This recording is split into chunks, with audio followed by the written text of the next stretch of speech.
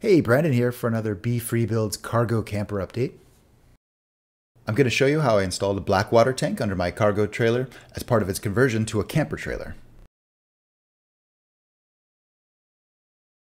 So here, right in front of the left wheels, is where I'm going to install this 14-gallon black water tank.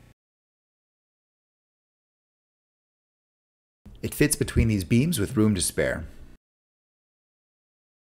It's all sealed up except for the drain, so I'm going to have to drill some holes in it. I'm adding these 2x2s as spacers since the crossbeam is in the way. This also drops the drain location a bit, so it will be more accessible from the side.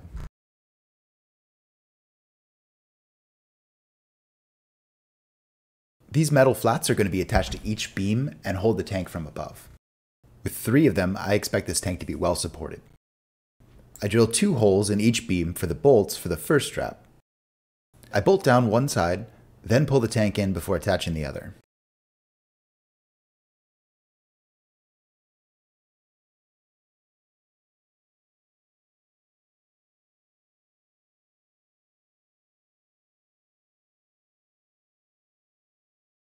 Once I get the first one done, I drill the holes for the other 2 straps.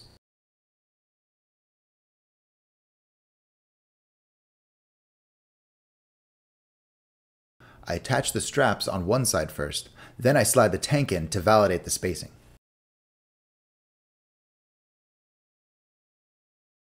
I want these straps as tight as I can get them, so I pull them hard and attach the bolts.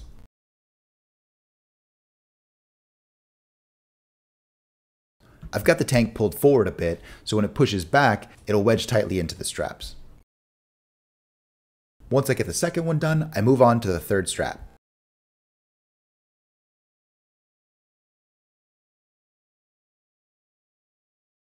These wooden braces fit tightly against each side of the tank.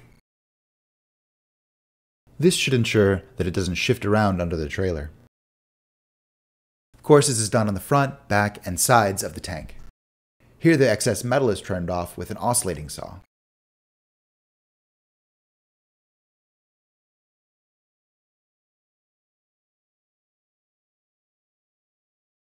Finally, I tighten the bolts firmly for each strap.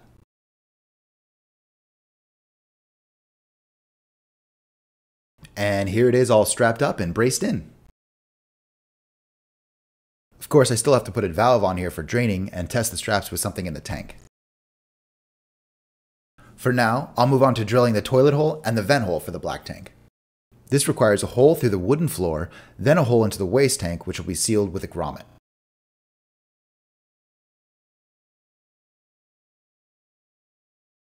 The vent hole is pretty close to the shower and the toilet, so this is going to be a pretty tight bathroom. Once I get the floor holes drilled, I work on drilling pilot holes for the tank holes. I clear off the burrs with a knife, then I dry fit the grommet.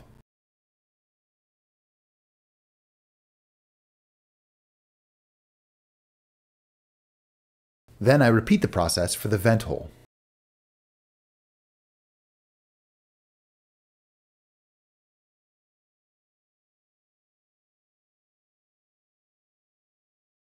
Here I generously apply sealant to the seam of the grommet and around the hole. After getting it installed, I realize I've installed it upside down, so I remove it, reapply the sealant, and install it the correct way.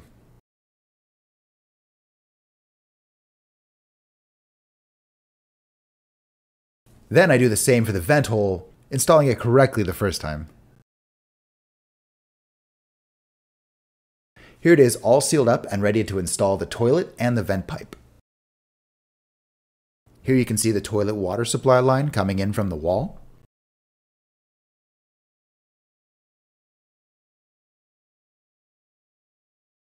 The toilet's a bit closer to the wall than I would have liked. If I planned a little better, I probably would have given this toilet more room, but it should work fine.